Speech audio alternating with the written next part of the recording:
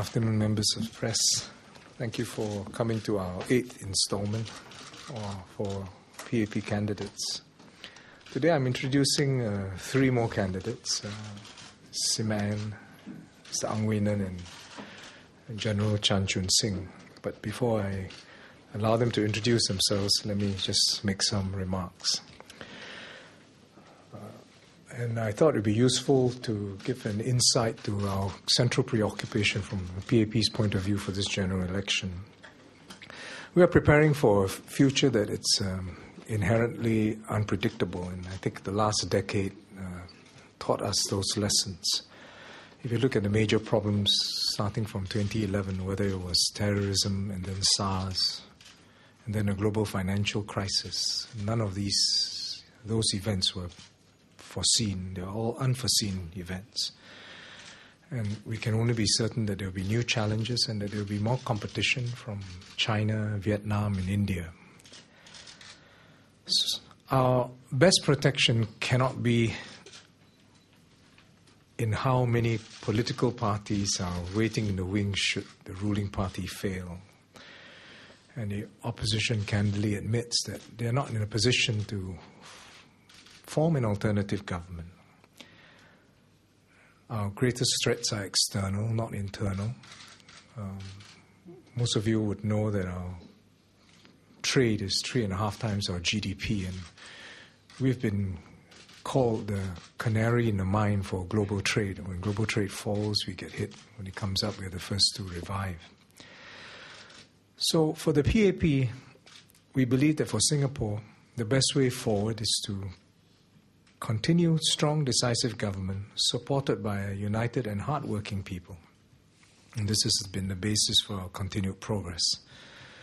And this has been the central preoccupation in terms of planning for this general election. And this is why in this round we made extra efforts to find and field many PAP candidates who are potential ministers and office holders to take us from 2020 and beyond.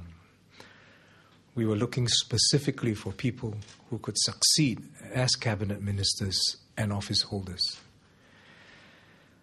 The task is urgent and vital, if I can just characterize it in this way. In 10 years' time, the youngest minister in the cabinet, in a current cabinet today, we have 2 of them, Lee Tak Yew and Vivian Balakrishnan, will be 60 years old in 10 years' time. Half of the current MPs in our House, including both PAP and opposition, will be older than 62. Christopher D'Souza, our youngest MP now, will be 45 years. So this GE is critical for renewal, to keep up with change and prepare for an uncertain future. We therefore have to put in place a 4th generation leadership now. So the 4th generation leadership must be able or capable individually, but collectively also able to represent the hopes and aspirations of all Singaporeans. And within 2 terms, they must be able to form the next strong, decisive government to continue Singapore's progress. So these were the parameters that we looked very carefully at in choosing and in fielding our final or our slate of 87 candidates. So for the 87 candidates that we are fielding, the median age is 49. It's a good balance, we think. Wisdom and experience of the older half mentoring the younger half. There will be certainly more women than ever before. If I can give a number, we're fielding 20 female candidates this coming election for PAP. If you look at the records from 1988 to 1997, there were about 2 to 4 women. From in year 2001, there were 10.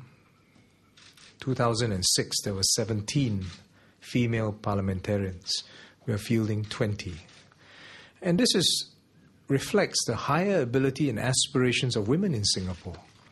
We know they're more educated, they want to take on bigger roles, and I think it makes sense for us to tap on their both ability and their capabilities and ability to to speak on issues that affect women and the general population at large.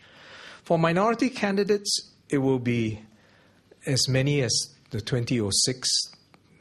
There will be 12 Malay candidates that we are fielding. If I can give some statistics again, in 1988 to 1997, there were 10. Then from 2011 to 2006, there were 12. And this time around, the same number of Malay candidates, 12 Malay candidates, 9 Indian, 2 Eurasians. Reflecting again our multiracial society.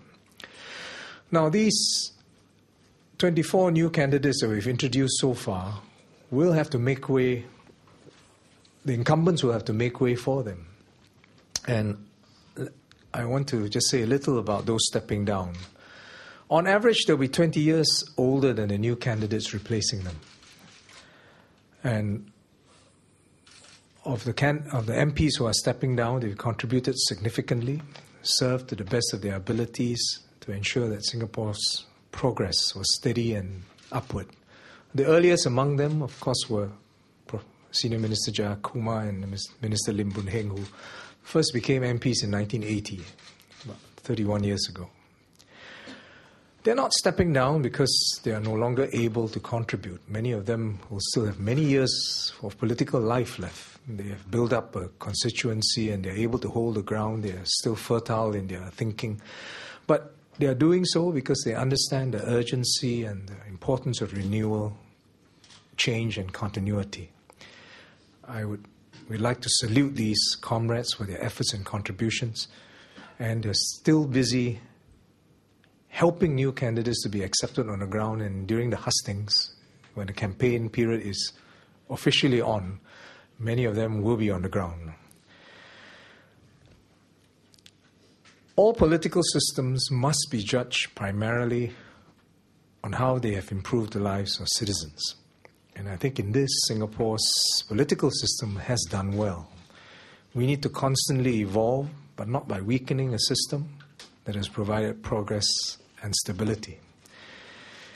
PAP wants to provide an even better quality of life to all Singaporeans in the future.